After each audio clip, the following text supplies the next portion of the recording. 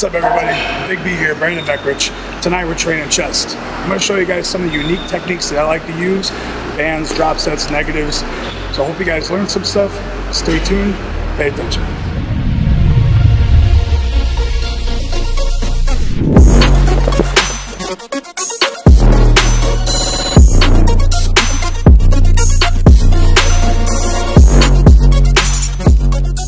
Alright, movement number one, we did dumbbell incline press. I like to alternate these between barbell and dumbbell, but the dumbbell I like to do a little higher volume because our weight is only 120, 125. So the reason being, you can adjust the bench a little bit more too and kind of change the tension on where it's going to hit the pec. But ultimately, being able to adjust the plane of the movement with your hands makes a big difference, especially if you guys have any kind of like shoulder issue or any kind of impingement on your shoulder or chest. That's going to really help a lot. Essentially, no locking the elbows, retracting the shoulders on the way back, driving the chest out, and coming up about 3/4 the way. I've never been a big advocate of locking out because I feel like if you're contracting properly, you're not going to be able to lock out your elbows. So you'll see on our movements, it's 3/4 the range of motion and constant tension.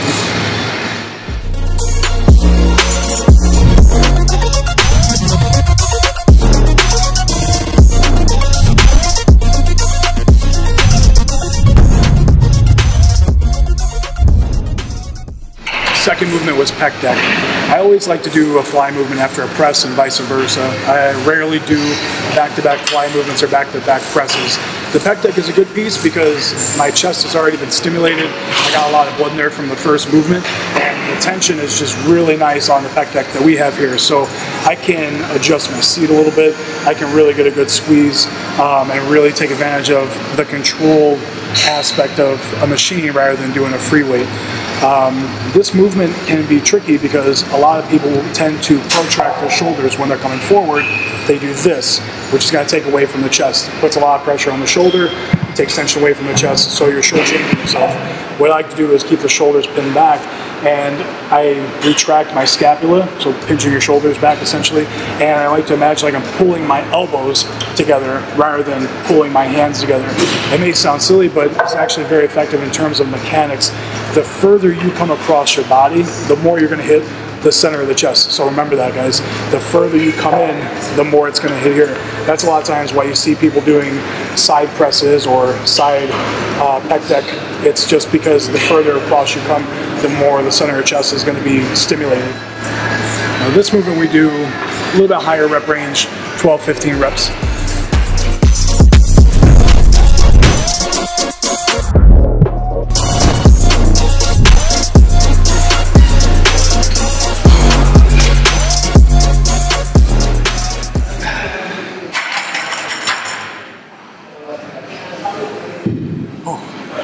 Alright guys, flat floor press as you would call it. I prefer doing these on the ground. One, because it keeps the tension consistent.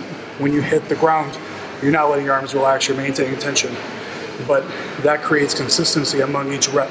So you eliminate any kind of momentum, any kind of bouncing, any ability to create any energy from the bottom as if you were if they're a free weight. So in turn, you're not going to be able to go quite as heavy, but the tension is going to be greater, in my opinion. So I can do these on the floor of the bar. You can do them with dumbbells or on a Smith machine. Typically a Smith machine works best. But 4 sets here, probably 10 to 12 reps till about 80% failure.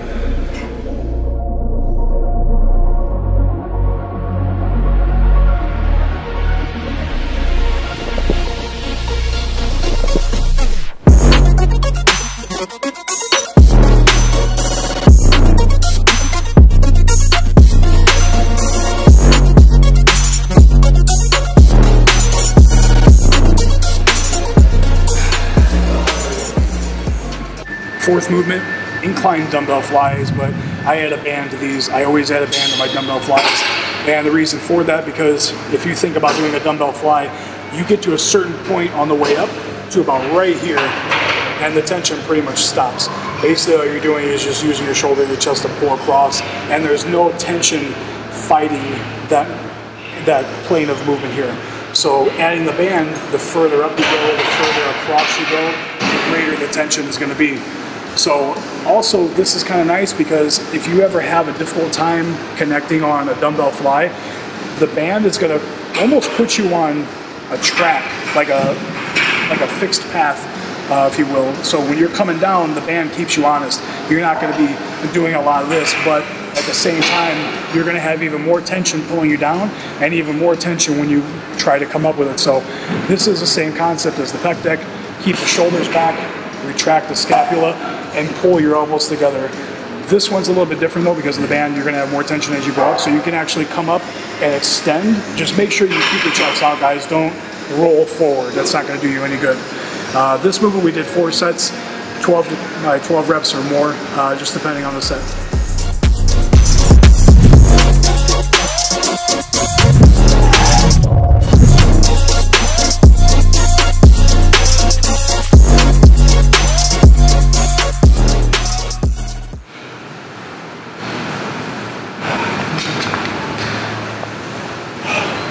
Alright guys, hammer strength dip machine.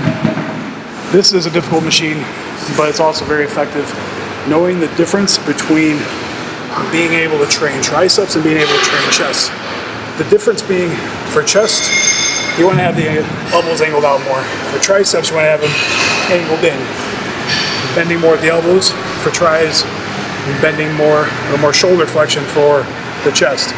If you notice, I'm not locking out the bottom. I'm actually coming up, allowing my shoulders to come up, and I'm pressing them down. And I'm driving my chest out the top. I kind of do a little bit of a lean forward on the way up, just to get a little bit more shoulder mobility. But then as I'm pressing down, I'm driving my chest out. So don't feel like you have to extend the arms all the way and lock out the elbows. Not the case. If you're having a real good chest contraction, you'll find it very difficult to fully extend the arm. So we turn it around, a bit of a superset. This one you're not going to be able to get nearly as many reps with. A little more slower control. Your body's a little more of an angle, so you're going to have more bottom and outside of the chest stimulation here. So basically the same principle as we do the first portion of the dip, except for you're turned around and you have to control more because you're not being pressed into your seat. So it's more leverage base. So this is one that'll tear you up. I do this toward the end. That way I don't have to do as much weight and my pecs are already pretty much fatigued. So I feel this pretty much everywhere. So we'll do 4 sets here, almost till failure on everything.